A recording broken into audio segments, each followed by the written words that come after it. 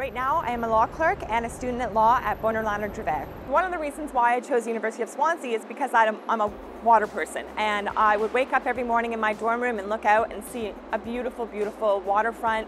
There was running on the beach, there was kite surfing, there was wakeboarding, there was surfing.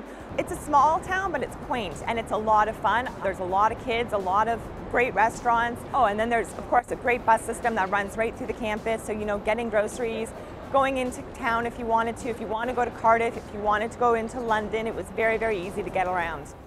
When you're in law school, what you're looking for is that practical experience of how am I going to apply facts to this situation, and if I were a lawyer, what would I tell my client, and how do I arrive at that result?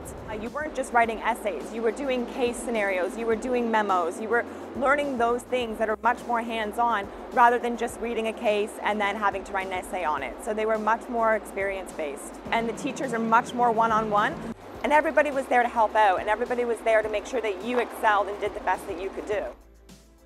I wasn't the only Canadian student there, first of all. Of course, you meet other Canadians that are going, and they always have a lot of meet and greets. They have a lot of hands-on activities where you get to go and hang with the profs, and you have a couple drinks with them, and they were very, very welcoming and warm towards the Canadian students. They were always making sure that you understood what was going on, and they were always asking questions. They taught us like friends, not just as students.